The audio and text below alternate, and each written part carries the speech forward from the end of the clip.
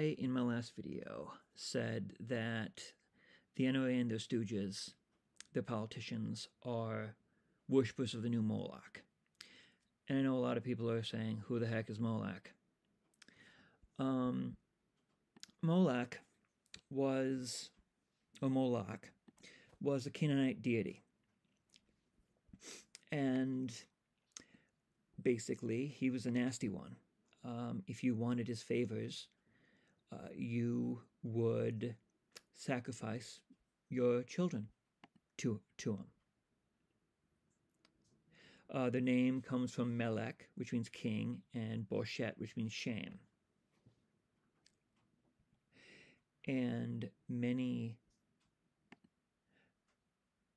Israelites worshipped this god instead of worshiping Yahweh, and they sacrificed. Now, it's not mentioned much in the Bible, but Leviticus 18:21,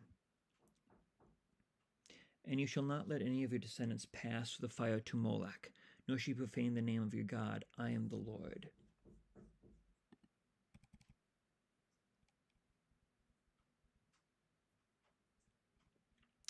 And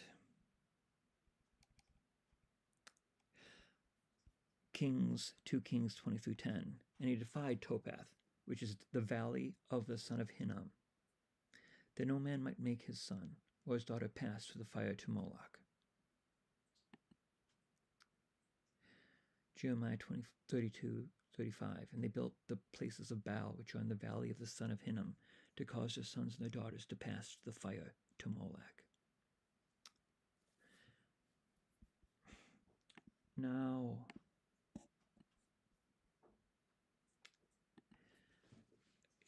this valley of Hinnom is a very interesting place.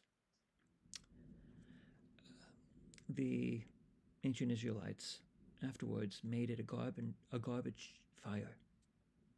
Gehenna, the word we get hell from, is directly from Molech. And these gun nuts, these almost gun worshippers, they're okay with children being sacrificed for their freedom. That is why I say, how many children have to die for their God, the gun?